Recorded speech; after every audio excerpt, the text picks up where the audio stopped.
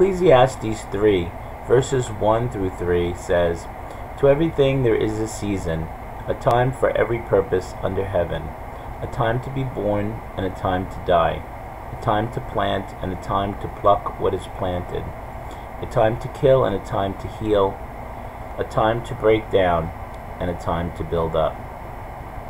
As we follow our Lord, He brings us successfully through any season of life that we may face. In fact, He wants us to maximize every season for His glory and our good. Hey there, beloved, it's I, your brother Joe Amato, once again with my channel Pour Out Your Spirit. Today I have a special message for you entitled, God Can Maximize Your Season. I'm reminded of the life of Joseph. Particularly, Joseph went through 5 major seasons: pride, pit, promotion, prison, and palace. Let's look at each of these seasons and discover how they were maximized for God's glory and for Joseph's good. My original intention was to discuss all of these in this message, but because of the length, we'll need to look at it in different installments. Joseph's season of pride is highlighted by the boldness with which he proclaimed his own greatness over his brothers. It's bad enough that Daddy Jacob was ridiculously obvious about his favoritism of Joe. How? By making him his very own tunic, or coat if you will, of many colors. As we learn in Genesis 37 verse 3. There wasn't any way that Joseph could have worn that coat, that I almost want to say monstrosity probably to his brothers, without drawing attention to himself. Come on. After all, it wasn't exactly the best outfit for shepherding with half-brothers from Daddy's various sister wives. What did Joe know? He was only 17 years old at the time. To make matters worse, Papa's pet goes back to Jacob and tattles about his brothers. Not cool. Verse 4 says, "But when his brothers saw that their father loved him more than all his brothers, they hated him and could not speak peaceably to him." When your rivals are the same people in your own household, all that you share and the way in which you share it can all be misconstrued and used against you. Perhaps Joseph had the best motives and intentions. Let's reserve our judgment of him, unlike his siblings. But added to the fact that he seemed to be flaunting his best kid status, probably appeared to be an opportunist who blabbed all of their misdeeds to Daddy Dearest in order to score more points for himself. Next, he brazenly dares to share a dream in which verse 7 states makes his brothers hate him even more. Specifically, the dream found in verse 7 is this, as relayed to them by little Joe himself. "There we were, binding sheaves in the field, and behold, my sheaf arose and also stood upright, and indeed your sheaves stood all around and bowed down to my sheaf." I imagine the tone of his brothers when they were asking their questions in verse 8. "Shall you indeed reign over us? Or shall you indeed have dominion over us?" They had to be incredulous and fed up with this kid. How would you feel if you were in a big family and one of your youngest siblings came to you with these crazy notions and seemingly having delusions of grandeur? Revealing his next dream only compounded his problems with his brothers. His star would rise above theirs, and his parents, the sun and the moon, and his brothers, the 11 other stars, would bow to his. They had to be thinking, wow, the hubris of this entitled brat. No matter what we think about what Joseph's motives, attitude, and heart was in all of this, it is clear that he had a root of pride. If he were humble, he would not have worn Dad's coat in front of all of them. It should not have taken a lot to realize that his father's favor was driving a wedge between he and them, and that the coat was the manifestation of it, the tangible proof that none of them would measure up in Daddy's heart and mind to his precious little Joey. Joseph should have also suggested to his dad that Jacob should not be so obvious, and that he too, meaning Joseph also, should have been more considerate of his brother's feelings. In addition, he could have found the better way of convincing his brothers to do the right thing, instead of reporting their missteps to Daddy. But I have seen many parents make this mistake of training their children to tattle on each other. If you are a parent that does this, I'm saying to you that you must stop it right now. It's wrong and it's divisive.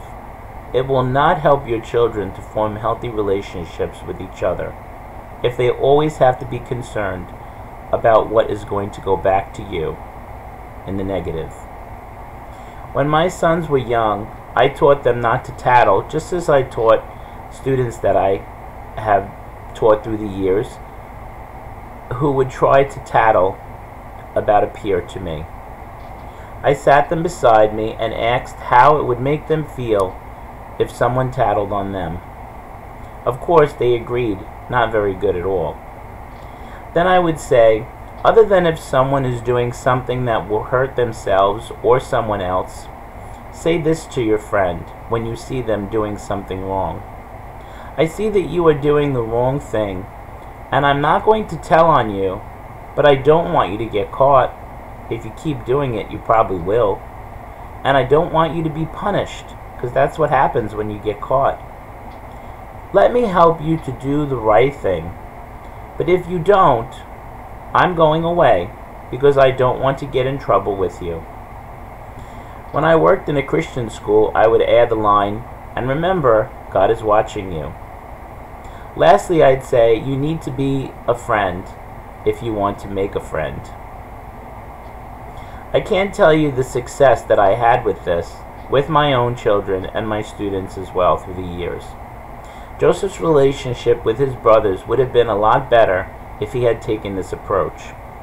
Finally, he could have brought the details of his dreams to his father instead of oversharing with his brothers, who I think probably already heard enough. I can understand, though, that he lived and worked with them, so they were really all that he had. But for goodness sake, he just couldn't learn how to read a room. And Joseph needed to see that all of his problems with his brothers stemmed from his pride. Joseph's dreams were from God, but his pride was not from God. But it developed from Jacob's worship of him. No child should live with the burden of being daddy's perfect boy, or mommy's preferred child, or grandma's little angel. It was no wonder that pride took root in young Joseph. The trials of Joseph, which humbled his pride, were for Jacob's humbling as well. Jacob's endless doting wasn't helping Joseph become the man that God intended him to be. Joseph would never become the wise and merciful leader who would save a whole generation had he remained under Jacob's overindulgent tutelage. After all, an overabundance of pride doesn't bring you to greater heights in life, rather to the lowest depths. Joe would have done well to do what 1 Peter 5:6 says, "Humble yourselves, therefore, under God's mighty hand, that he may lift you up in due time." Joseph's pride was standing in opposition to the future that God wanted for him. Proverbs 16:5 says, "The Lord detests all the proud of heart. Be sure of this, they will not go unpunished." If Joseph could not shed his pride, he would have been of no use to the Lord. Joseph's season of pride would give way to his fall into that pit. Just as Proverbs 16:18 says, "Pride goes before destruction, a haughty spirit before a fall." And Proverbs 11:2 confirms this: "When pride comes, then comes disgrace, but with humility comes wisdom." God will maximize your prideful season, even that season, and will by bringing you chastisement, so that it will cause you to be humbled, and that will produce wisdom in you. Or you can make it a lot easier on yourself and yield willingly. Yield your pride to the Lord, beloved. Yes, the Lord desired to exalt Joseph in time for a very specific, very important purpose. But 17-year-old Joe, puffed up in his own head by his father, didn't know the truth of Jesus' Luke 14:11 words. For everyone who exalts himself will be humbled, and he who humbles himself will be exalted. Your season of pride will give way to a humbling, beloved. Not because God hates you, but because he hates your pride. Not because God doesn't want to bless you, but because he has destined you for greatness in him. Isaiah 57 verse 15 records the words of our Lord. For this is what the high and lofty one says, he who lives forever, whose name is holy. I live in a high and holy place, but also with him who is contrite and lowly in spirit, to revive the spirit of the lowly, and to revive the heart of the contrite. How do you exit a season of pride? You bow to the Lord when trials and troubles come to humble you. You keep a lowly spirit and a contrite heart. Instead of hating those around you who correct you, or even those who hurt you, like Joseph learned to do in time with his brothers, you look inwardly and say to the Lord what the psalmist did in 51 verses 10 through 12.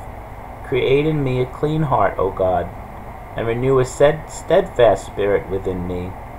Do not cast me away from your presence, and do not take your Holy Spirit from me. Restore to me the joy of your salvation, and uphold me by your generous spirit. Do you want to know God's grace? I mean, really know it? Well, then humble yourself. As James 4:6 reminds us, but he gives more grace. That is why Scripture says God opposes the proud, but gives grace to the humble. Why should you abandon your pride? Because God is on a mission to rid the earth completely of pride.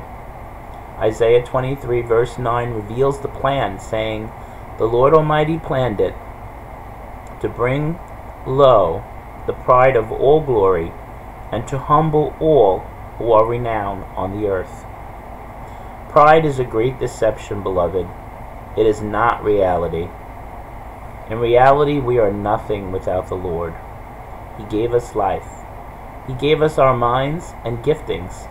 Jesus paid the debt we could never pay. Paul wrote that he even worked in us both to will and to do his will. Knowing all this, how dare we boast in anything? Hear the words of a poem that the Lord birthed in me when I was still very young in the Lord.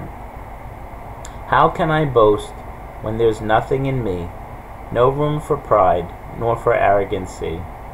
The very first breath he shot through my lung. He gave the air that bounced off my tongue. The gifts that I have and the talents I'll find, he gave to me when he fashioned my mind. He even paid the large debt that bound me. He sewed my cross, I reaped his liberty, made me reborn into eternity, provided me with ultimate victory. I cannot even will, it's through him things I do. I'm just a shell who's been broken in two. How dare I boast when there's nothing in me, no room for pride, nor for arrogancy. Let's pray, beloved. Father God, we thank you for your grace. We thank you for your mercy, and we thank you that you are who you are, for you are perfect in all of your ways, Lord, and we worship you as that Holy One of Israel, great and mighty God. Holy, holy, holy is the Lord. How great and how special you are in our lives, O God, but how much more the realization when we are humbled, and when we are lowly, and when we are meek, do we see your great glory and power revealed, and how much more useful we are if we would but yield to you in all things. Father God, I do pray that you get at the root of pride in all of us. All who are watching now, Father God, I pray you would touch with the special touch of heaven, Lord God. by the power of your Holy Spirit, that you would touch them from the top of their heads to the soles of their feet. And Father, whatever the pride that they have to relinquish to you, that they would do so willingly, God, and out of a joyful heart, knowing that you love them more than anyone has ever and will ever love them, Lord. Father God, the first pride we have to yield is the pride that we think we can please you on our own. Your word says that only through the death and resurrection of Jesus Christ do we have the hope of eternal life. Father God, I pray that if there's anybody watching right now that has not received you as Lord and Savior, that they would do so, even with the simple prayer. And if you are that person, pray after me, please, with faith, believing. Dear Lord, I thank you that when I was not sufficient to please you, to regain a relationship with you, that you provided Jesus, that your holy Son Jesus, your very heart, you tore from yourself, and you let him live a life on this earth to show us how to please you. And by his own will, your holy Son Jesus became the Lamb of God, slain before the foundations of the world, that when he bore my sins on the cross, and I accept him now as my Lord and Savior, that Father, you are now my Father, you are my Abba, my Daddy, and that you've washed away all my sins, that you don't see them any longer.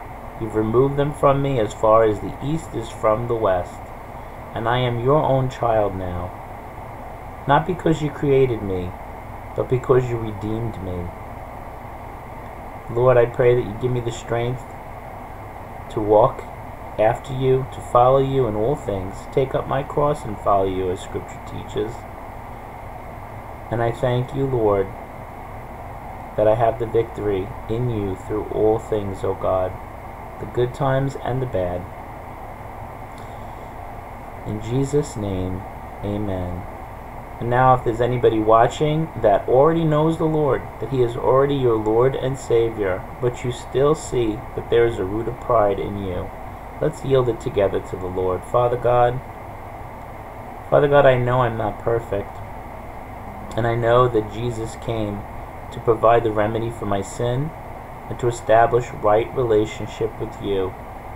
But Lord, there is still pride in my heart. And Father God, I pray that you would take it from me, O God. I yield it to you even now. In Jesus' name, help me to see my dependency on you in all things. Help me to acknowledge that I need you every day, in every way. You are my all-sufficiency. And Lord, when I fall and when I fail, I see that your grace is sufficient for me. And I thank you for this in Jesus' holy name. Amen. Amen, beloved. Beloved, he who is exalted above all loves you enough to humble you when you need humbling, if you will not humble yourself. And I love you as well. Remember, the prideful will be brought down low, but great things await the humble. For as Jesus said, the meek shall inherit the earth. Please like, subscribe, and share this video and my channel with all who you think it would be a blessing to. As always, if you'd like to send a love offering, I've included information below the description of this video. Thank you in advance if you are doing so. If not, God bless you anyway. Let's pray together the prayer we always pray on this channel. Lord, in fact and indeed, pour out your Spirit, your wonderful Holy Spirit. In Jesus' name we pray. Amen. Amen. God bless you, my friend. Until next time, stay humble and stay grateful. See you soon. Love you.